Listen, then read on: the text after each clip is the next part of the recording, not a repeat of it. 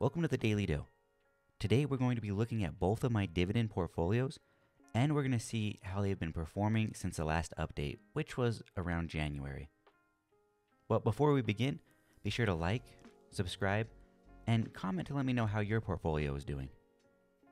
Looking at the dividend portfolio in M1 Finance, first we can tell there have definitely been a few red days to say the least. In the beginning of February, we can see the portfolio was at an all-time high of $16,300.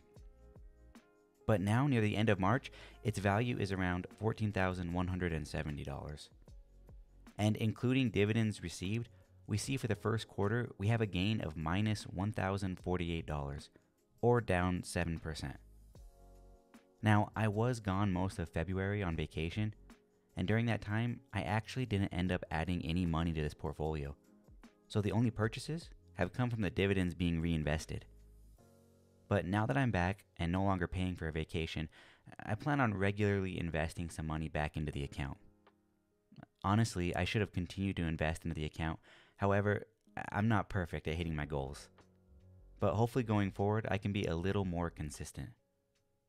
But if we get into the individual slices of this pie, we can see what companies have had the biggest drop in share price. Looking at the ETF section, we can see SPHD is down 10%, and SCHD down almost 6.5%, and VYM about 5%.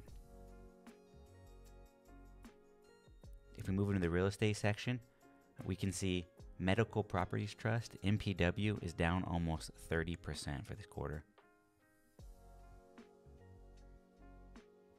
In the financial services section, we can see Key Corp and Huntington both down over 20%, probably from all of the bad news the banks are receiving right now.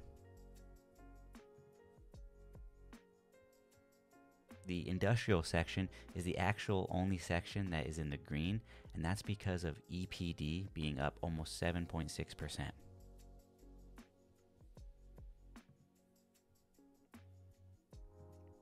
In the food and beverage section, we have Coca-Cola down 3.58%.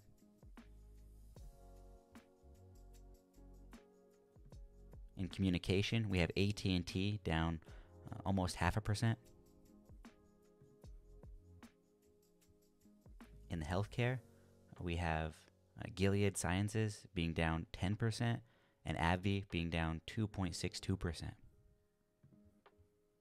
And then finally, in the energy section, we have ExxonMobil being down 3.68%. But now, if we move into Robinhood, which acts as my high yield dividend portfolio, over the last month, it's only down around 2.5%. Now, I don't have plans to add any money to this portfolio, but rather use the income from the dividends to buy shares of SCHD. If we look at the dividend tracker, we can see for March, I should be getting around $326 in dividends.